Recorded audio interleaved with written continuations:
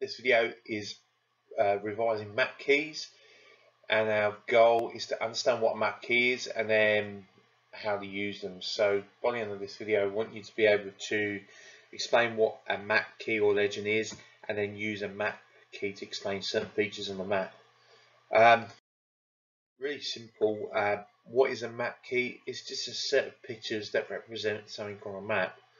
They can also be called a legend as well, and it's the L in bolts when we use the mapping skills to see how accurate they are. On the left hand side there, I've got some common features of a map. Really straightforward. They just basically explain what's there.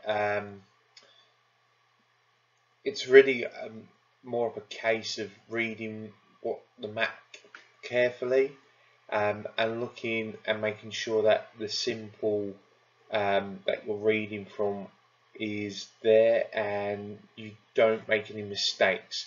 In exam, good thing to do is maybe is to mark on what the maps mean. So yeah, there you go. That's a map key. Short and sweet video. I hope it's good. Thanks. Bye.